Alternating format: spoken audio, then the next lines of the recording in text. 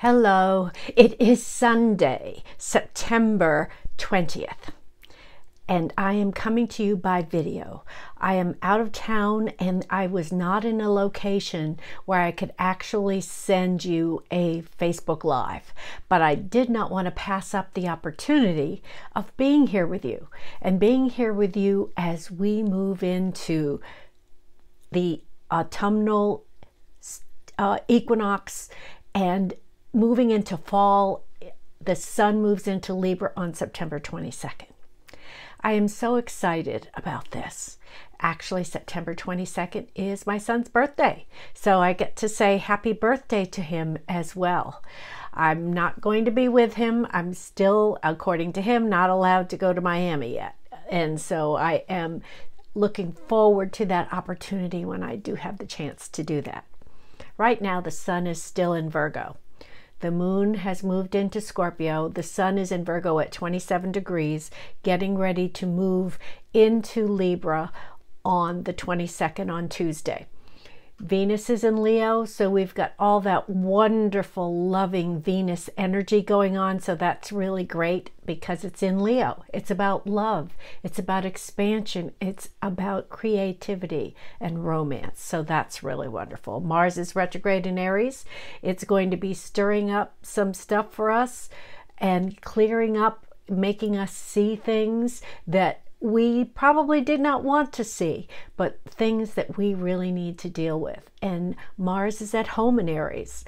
That's its placement. And so it's really working hard along with aspecting many of the other planets to make things happen. It may seem like chaos. It may seem like confusion, but it is for a reason. It's for the end result of that clarity and of that clearing, of that releasing and that wellness. It's all about the wellness, whether it's emotional, physical, spiritual, it's all about the wellness. And that's where we're moving.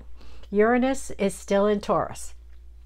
It is now forming an aspect with Venus in Leo, and then the moon in Scorpio. So we've got this T-square kind of going on, which even compounds that energy and really brings it out. Again, without being negative, because we have a choice in how we want to use this energy.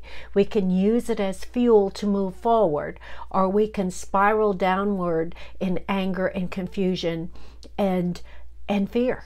All of those things are part of that. We have a choice. You have a choice on how you're going to use this energy. The emotional pot is being stirred. And how are you going to do that? Well, we're going to start today because the sun in Libra, the sun moving into Libra on the 22nd, offers us some opportunities here.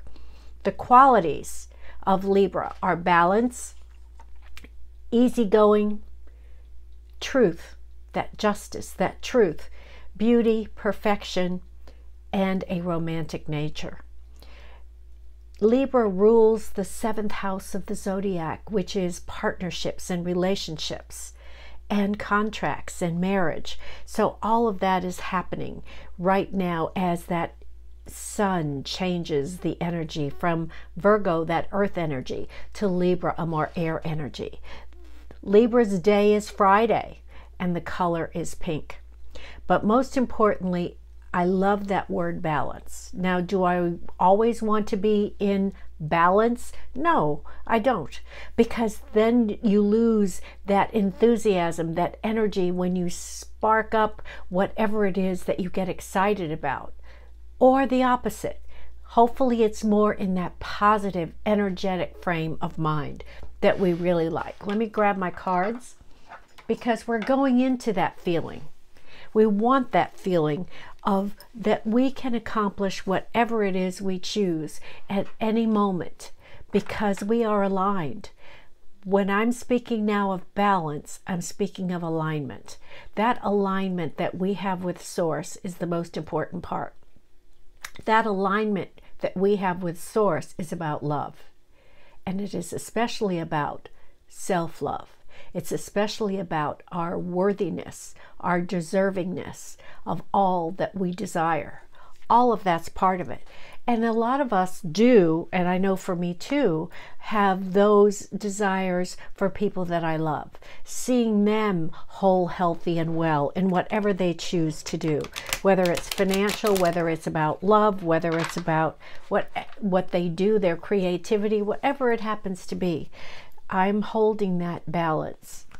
And I'm holding that alignment for them. And me as well. Yes, it starts with me. That alignment. And that's what I'm shuffling here now and using that word alignment, because that is important. That is the core of it, because alignment is love. Everything that happens in our life starts with love, and it starts with self-love.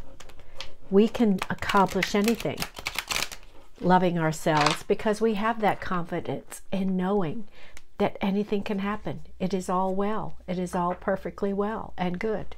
Let me divide the cards now. And this is just a 7-card reading, but we can establish and create this foundation of the Libra energy in preparation for the 22nd on Tuesday. The other thing is we are going to be having the new moon in Pisces. Let me double check that because I'm almost sure that's what it is. And all of a sudden, I just went blank on that. Yes, the full moon was in Pisces. I beg your pardon. So the 17th, we just had the full moon in Virgo. So we already have that foundation there. Now it's time to take the thoughts to put into that action. We've got the foundation. Now let's take the thoughts into action. So here we go. The summary card comes from the bottom and it's off on the side. So we have 1, 2, wow, 3, 4, 5, and 6. Now the reason I'm shaking my head is because the first 3 cards are major arcana cards. And major arcana cards, there's only 22 out of the 78 cards in tarot.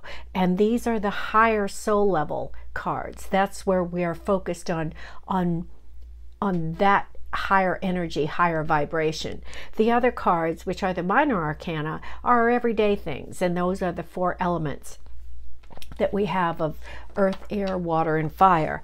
And they also correspond to the zodiac signs and the elements there.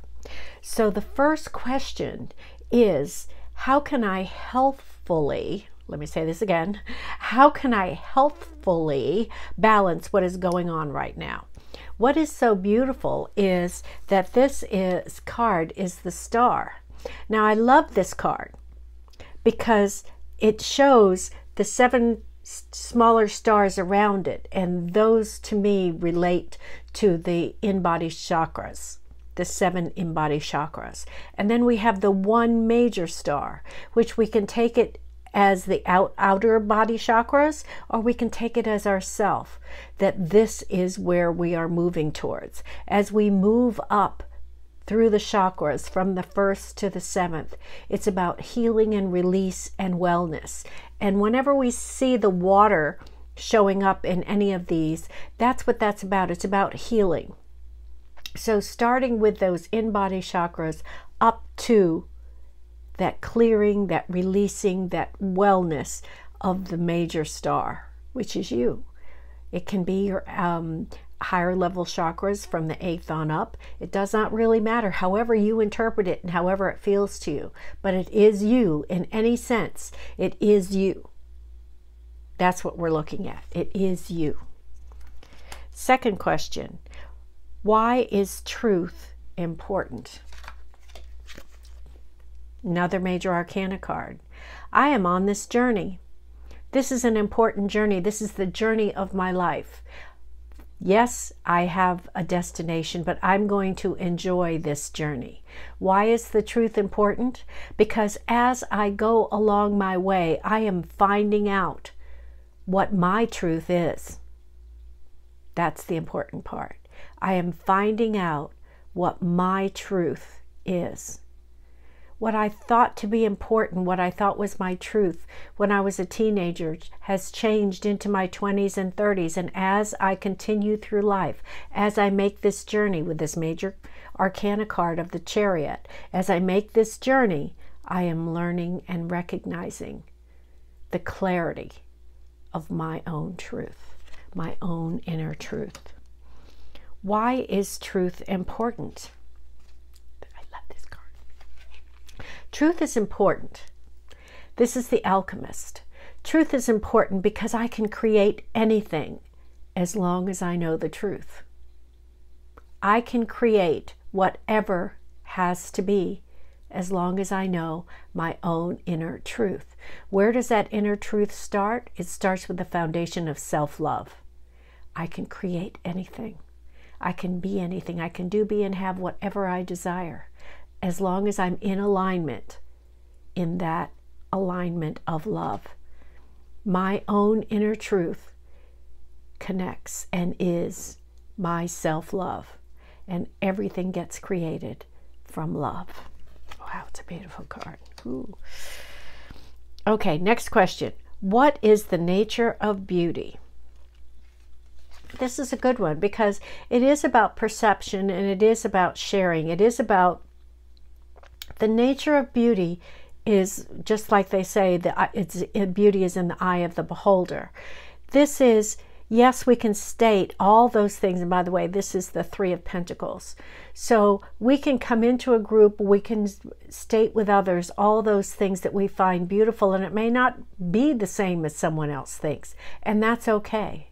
Because once we are grounded in our own truth and what we know to be real for us, it doesn't matter.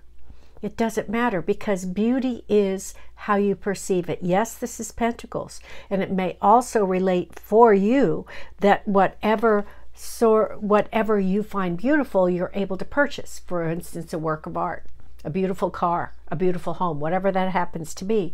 So with it being Pentacles, it can also relate to the fact that beauty to you is something that then you can keep, but it's also that beautiful sunshine outside. It's the laugh of your child. It's the beautiful grass and the animals and the birds that flit about. So all of that counts, but this also includes those things that you may feel that are beautiful that you want to purchase. And there's nothing wrong with that. Can I give up the idea of perfection? This is an interesting card that we have here because the idea of perfection, this is about working hard and really getting into what you do and making it happen and be the master of it and be proud of it and know that you can accomplish these things. Putting in that time and that love and that energy. So if the question is, can I give up the idea of perfection? This is saying it's not an easy thing for me to do because I work really hard. I strive really hard to be the best that I can, and I want it to be perfect. The question here for you is, does it have to be perfect?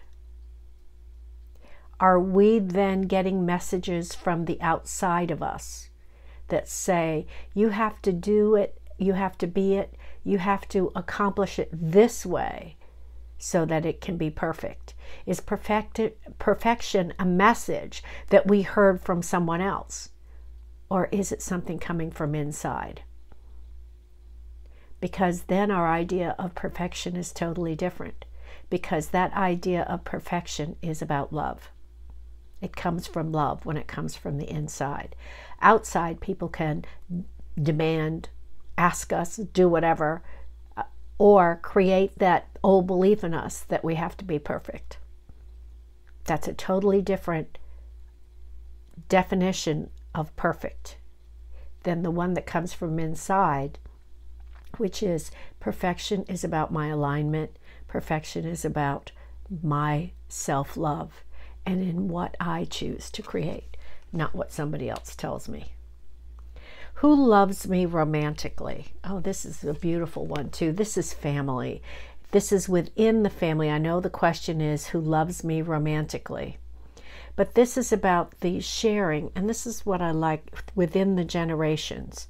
So who loves me romantically, this is how close they feel.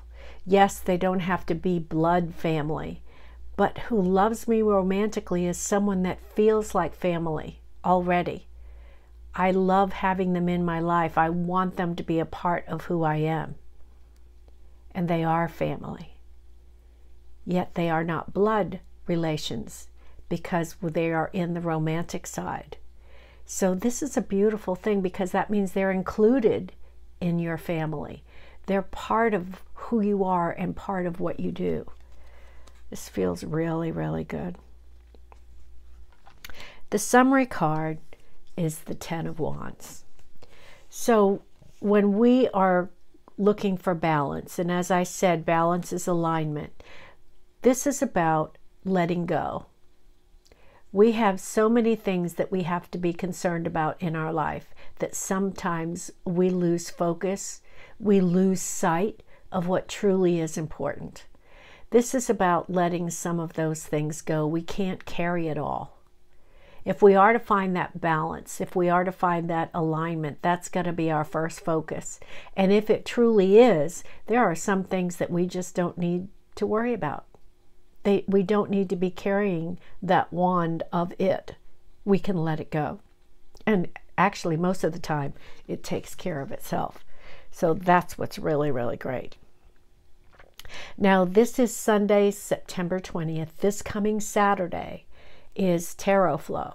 We will be having our Saturday at 10 o'clock session, Angie and I, and it is going to be fantastic. Our last one was amazing. Our last one proved to be so successful with the Facebook group, which is a private group of only those people that participated. The card is pictured there, all the cards that come out in the reading, and the oil that is created and gifted as part of this, and the blend that Angie creates from the energy of the reading.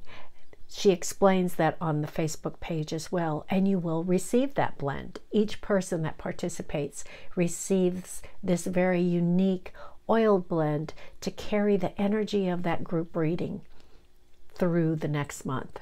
So it really is outstanding, and it really is a fun, wonderful opportunity. This last one, our first inaugural one, because of who participated, the oil blend was actually named Pea Picking Blend for my friend Ruth's pea picking cake that she makes. So we were talking about that and decided that, wow, this blend should be called the Pea Picking Blend. So who knows what name we're going to use for the next one. Also, the online tarot gallery reading happened this past Thursday. Again, outstanding, fantastic. So please participate in that. And the special for September is releasing old beliefs, releasing negative thoughts that are holding us back. We have that opportunity now. The energies are supporting us to get this out of the way so we can be perfection. We can be in alignment. We can be authentic. And we cannot be truly that if we're still holding on to some of those old things that we've been taught that no longer serve us, that really no longer serve us. So that's why I really like this one about perfection, because I was raised with the idea that we had to be perfect. We had to do it just right. It had to be just so. Don't call attention to yourself by being anything out of the norm. Just be that. And that's all there is to it. So what's really great is that you are you. You can be you. And it doesn't really matter. All of that is beautiful because you are beautiful. And we find that balance, that divine perfection, not earthly perfection, that divine perfection within all of our relationships and within ourselves. Because that perfection is about our alignment with Source, and that comes with self-love. This is such a beautiful opportunity for this. So I want to wish my son a happy birthday again on the 22nd, when the sun moves into Libra. He's actually a Virgo, at the end of Virgo. And it is a gorgeous time of year. I know in Tallahassee we've been enjoying cooler mornings, and my morning walks have been really, really, really great. I feel like somehow I'm forgetting to share something with you. I'm not sure what it is. And so if you're watching this, please, if you know what it is I forgot to mention, please put that in the notes and in the comments, because I really would like to get that posted and done and all perfect and well. I love you. I appreciate you so much. Thank you for listening to the video and watching this. I will be live next time, and next time will be October horoscopes. So I will see you then. And remember, joy has your name on it. Thank you.